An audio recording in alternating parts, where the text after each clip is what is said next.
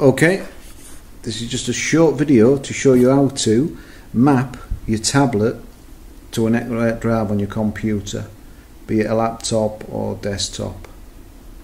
Here we go. So you press start, you press computer, you'll see your C drive, D drive there. You can refresh button, nothing else will come up.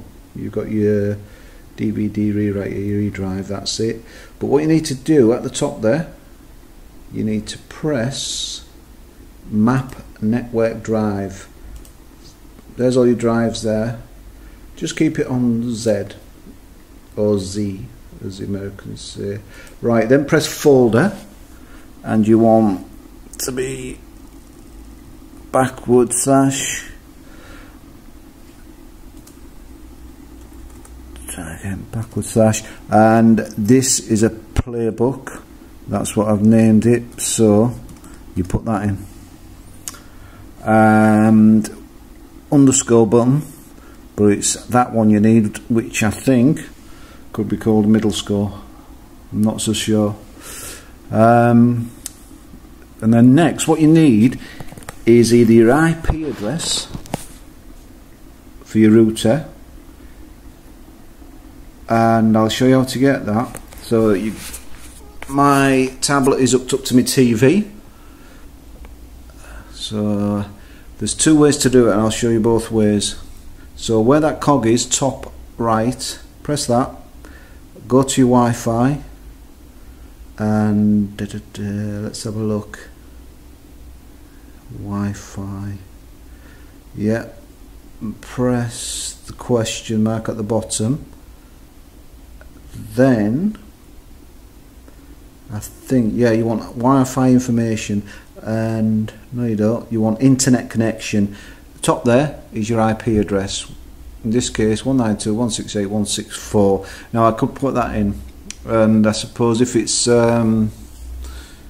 if you got Apple or any of those, that's what you're going to need, I would have thought. But in this case, I'm going to come right out of that, press the cog again, the top one, left hand side, it says about, press that, and press the drop down menu, and in this case you want hardware. Now at the top there, it's giving you a PIN number. Each BlackBerry tablet has their own unique PIN number, and all you need is the last four, either letters or numbers. In this case 2C7F, if you can see that. Sorry about the shaky video work. So you want that. B2, let's get that right, B2, no sorry, I just want 2C7F. So that's all we'll put in there, 2C7F, that's the last four.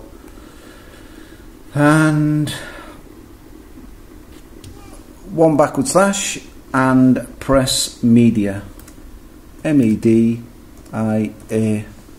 Okay, and that should be it. So what you need to do then is press finish, and there it is. So you need to put a username in. So in this case again, it's playbook, and I'm going to put my password in if I remember it. Put my caps lock on there.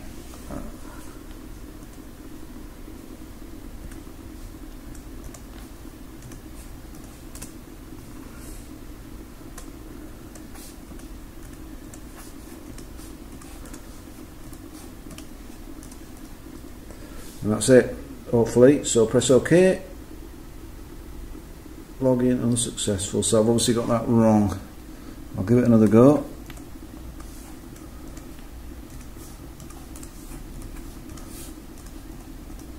This is the password that I've put on my playbook.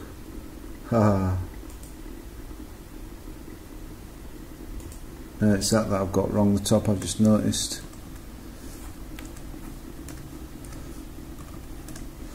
Try that.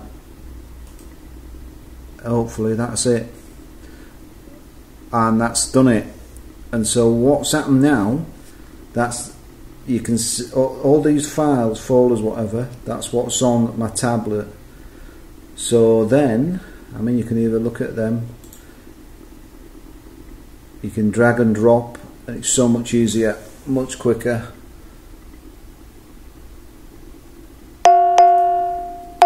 That's just my battery noise, low battery noise going off. So these are all pictures that are actually on my playbook but not on my tablet at the minute, and so you could just download them straight away, and that's it, easy as that. And there it is, it's mapped it. Thank you.